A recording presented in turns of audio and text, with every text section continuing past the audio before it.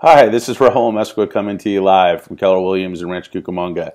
I wanted to take a minute and share with you guys how I got into real estate. Some of you out there might know it's a pretty interesting story.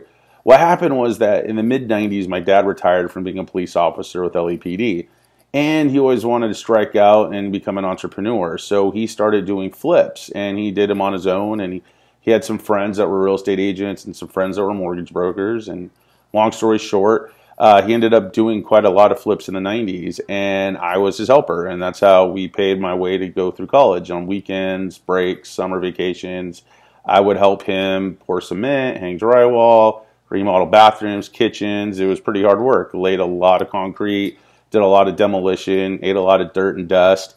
And while I was doing that, you would see these other real estate agents that were helping my dad find properties, or mortgage lenders that were helping him finance the properties. Drive up, nice cars, looking clean, refreshed, in suits or nice looking clothes. And I asked my dad, like, hey, who are these guys? They seem like they're part of the transactions that we're doing. And he explained to me how the whole kind of world of transactional real estate worked. And I was a young guy. I was like 19, 20 years old and really didn't understand that at that point. And my dad really did a good job of explaining it to me, which was awesome. So I graduated from college. I got a job working for like a commercial financial institution doing loan workouts, which is basically I was helping people in the mid-90s during that recession that were in default with their real estate loans. A lot of it was commercial real estate. Then shortly thereafter, my dad had influenced me like, hey, why don't you're working hard, you're not making a lot of money, but you've learned some good fundamentals in finance. Why don't you go work as a lender? And in residential real estate, you can probably make pretty good money. So I did that, and I worked for a firm for a year.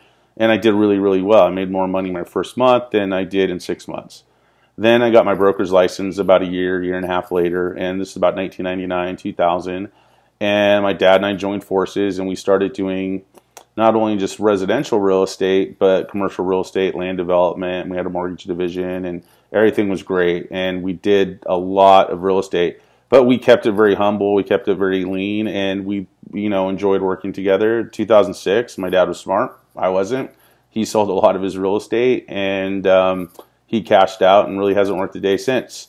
I didn't, and that's why I'm talking to you today, because I'm still working and I'm still young and I love what I do. And now I'm with the Hanover group at Keller Williams Realty. I'm one of the owners, along with Vianney Ojeda, who's also my wife. And basically we have a team that's really unique. It's a two-pronged team that does, one side does commercial and the other side does residential. So we can really do a lot to help our clients who have investment needs, that are business owners and need to buy a building, or just the homeowner that we all are or all aspire to be, to help first-time buyers get in their home, to people finding their move-up home that's a better fit for their kids or is in the school district that they want it to be in.